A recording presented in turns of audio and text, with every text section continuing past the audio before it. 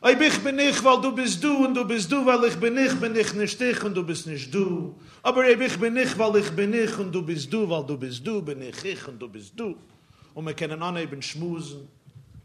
If I am I because you are you and you are you because I am I, then I am not I and you are not you. But if I am I because I am I and you are you because you are you, then I am I and you are you. And now we can begin to argue.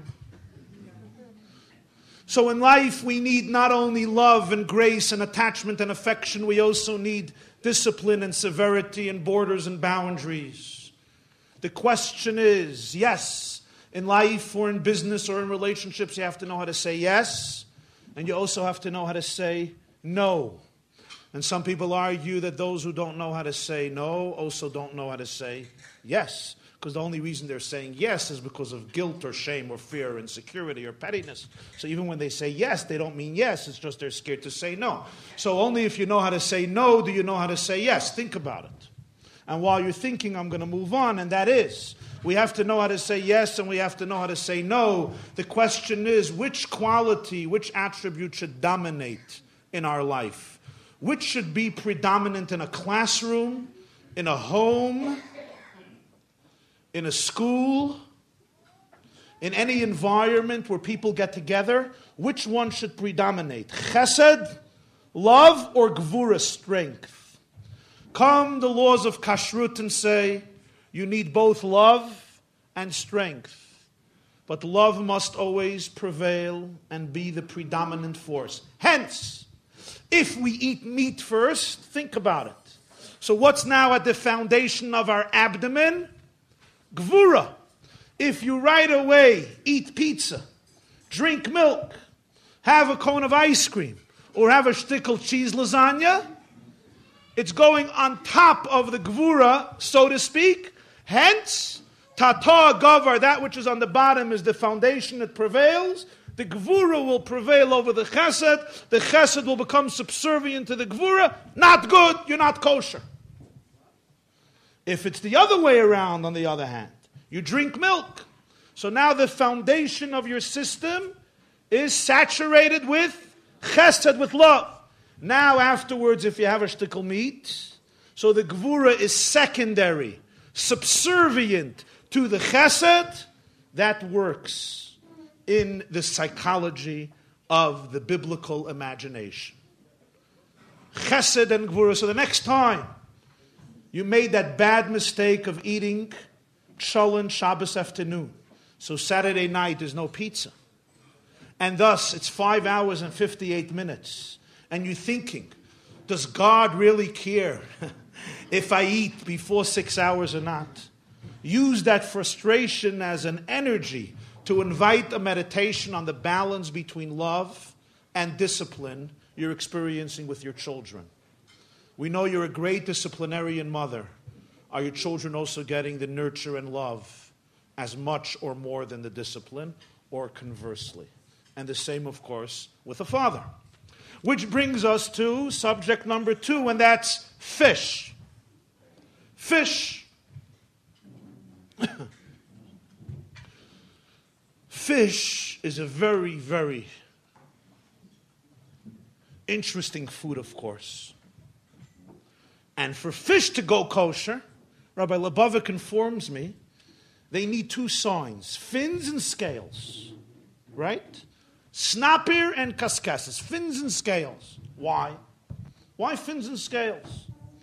Here is the Kabbalah again. Fins and scales represent 2 components in life.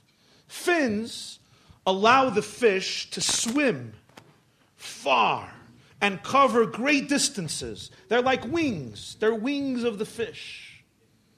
What do they represent psychologically? Fins represent, the Kabbalah says, ambition.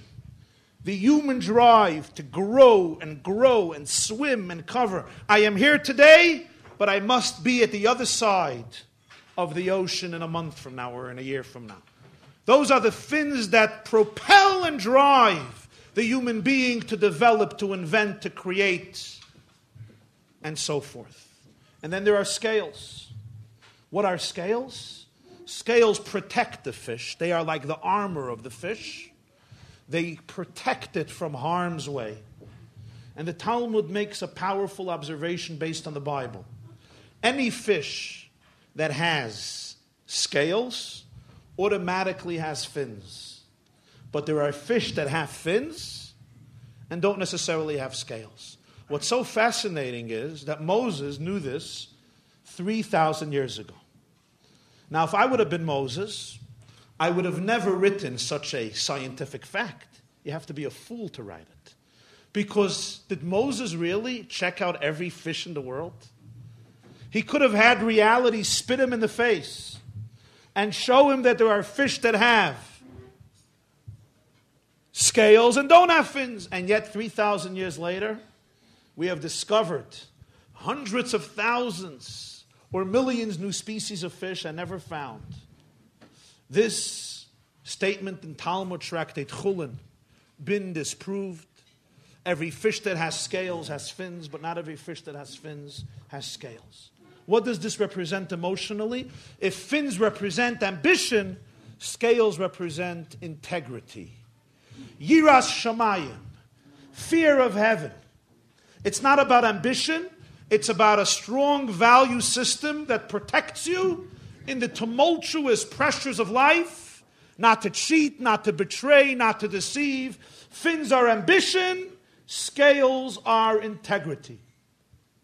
If you have scales, you'll most probably develop fins. But you may have fins and not have scales. There are people that are very ambitious, but unscrupulous.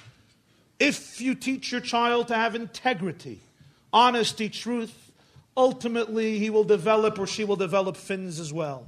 So what are the kosher signs of fish? Again, when we eat fish, it becomes part of our system. What makes it kosher is two qualities. Number one, scales which represent an absolute set of values, of integrity, of honesty, which are the scales that protects us from the pressures and temptations and addictions in life. And yet Judaism doesn't only ask for honesty, integrity, and be a passive, obedient, good robot, but it also says part of being kosher is fins. Because as much as God wants us to have integrity and honesty, He also wants a person should develop their skills, maximize their potentials, be as creative as they can, and cover distances that nobody ever covered. The sky or beyond the sky being the limit. Two examples of the kosher laws, among so many others, meat and milk and fins and scales, which we study them, reflect upon them, we discover layers upon layers of psychological, emotional, spiritual, and biological significance.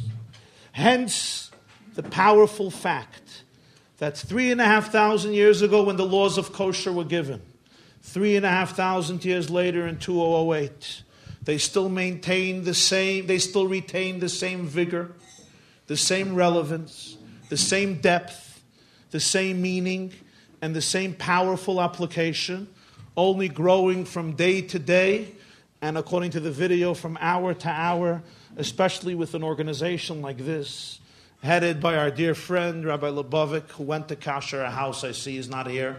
I guess he was just called to kasher a house, somewhere in Crown Heights perhaps, because he's gone. Okay, he's a loyal guy. He doesn't even have time for his own dinner. And so, this is what we are commemorating tonight and celebrating tonight. And so, my dear friends,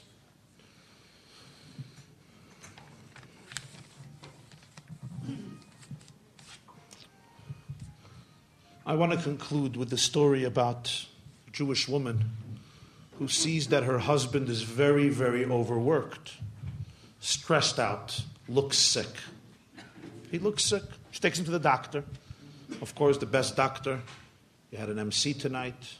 She takes him to the doctor checks him out, sends him out of the room. The doctor calls her into his office and says, Mrs., your husband is very, very stressed out.